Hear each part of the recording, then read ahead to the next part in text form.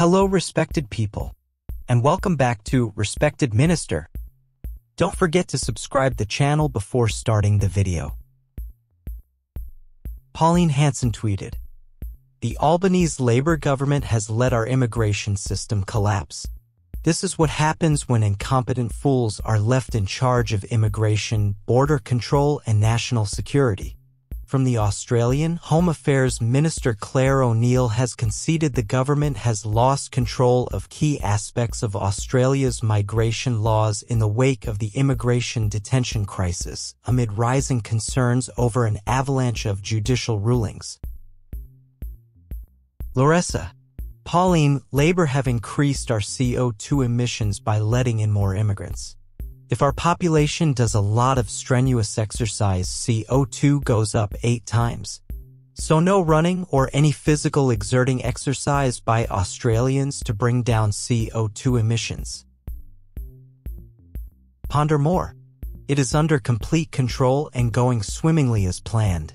It's like, oops, shucks, sorry everyone for changing the rest of eternity in Australia. It was totally just this one lady's fault. It's a supply issue. Giles and O'Neill must step down or be removed from office immediately. Their consistent and ongoing failures have made their positions untenable. Dr. Hans Gruber. This was all on purpose though. Labor are mass immigration extremists. They just want more bodies crammed into the country. It's a core part of their decrepit and maladaptive ideology. Andy Fraser. The Gov needs to regain control with what is still under their power, that is, reject the maximum number of offshore visa applications. The onshore applications can be overruled by the court when appealing. Gov lost control over it. Stop approving visas. Julie Masters. Stop concentrating on that. It's the reckless record-high surge of demand fueling the absolute crisis all renters are enduring. One obscene rent hike after another due to demand-fed REIND/LL market leverage minus 0.7% RVR and still record-high surge of demand highest ever in Jan. Sway with me. Love your work, Pauline, but maybe selling the solution is paramount. What would one nation do?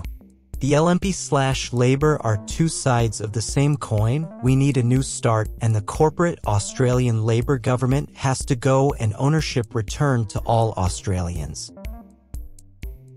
That concludes our analysis of the Twitter exchange. Share your opinions in the comments below. If you found this video insightful, give it a thumbs up, share it with your fellow political enthusiasts, and subscribe for more in-depth discussions on Australians' politics. Thanks for being with us on Respected Minister, and we'll catch you in the next video. Stay engaged and stay informed.